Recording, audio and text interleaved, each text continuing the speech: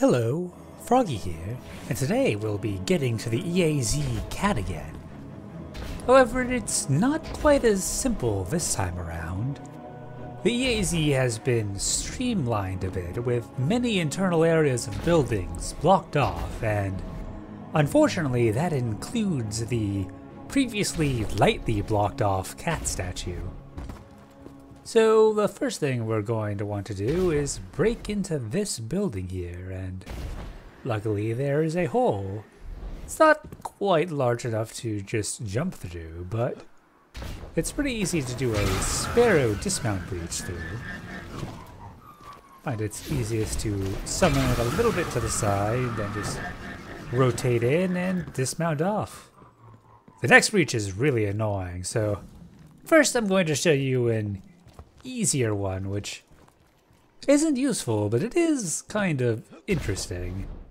I was trying to do a sparrow breach here, and it turns out that if you get far enough into the pinch spot that the sparrow breach would maybe happen, you will instead dismount breach up into this very strangely lit room. See that the ceiling is the only thing illuminated.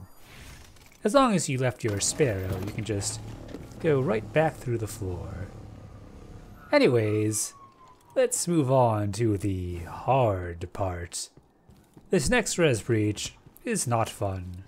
I actually delayed making the video because I was trying to find a better way, but I wasn't able to get the setup to be terribly consistent. We're going to be breaching up there, which you cannot get onto except by using a sparrow. Can't crouch jump, can't like thunder crash. This is pretty much the only way. But luckily you can get off pretty easily there. And then die. And with any luck, you'll spawn where you need to. I'd recommend lowering your light to make dying against the wall easier.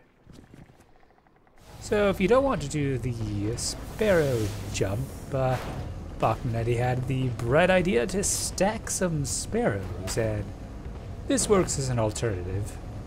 You might want to have 3 people in here anyways. I would recommend just spotting sparrows on top of each other. It's a lot easier than what we were trying here, but this was our first attempt at this strategy, and remarkably we actually got the breach with it too. So what you want to see when you respawn is the little beam going across that has the line down the middle, because that seems to be the only place that you can get through. If you go for the jumping method, I would recommend boosting and holding back to keep your nose pointed up. Once you're up, you can attempt the res breach. If you don't get it initially, I would recommend walking around a little bit up top.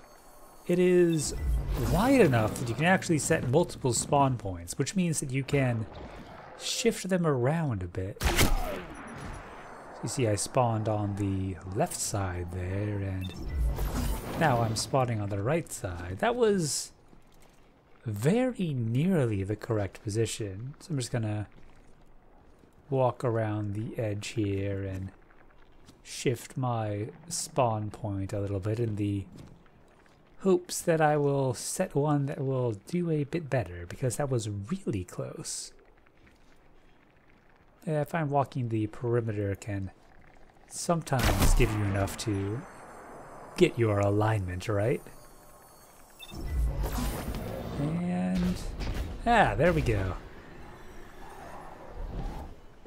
I've tried this many times, and I'd say they probably make it out maybe 5% of the time, so don't get too disheartened if you don't get it your first couple goes.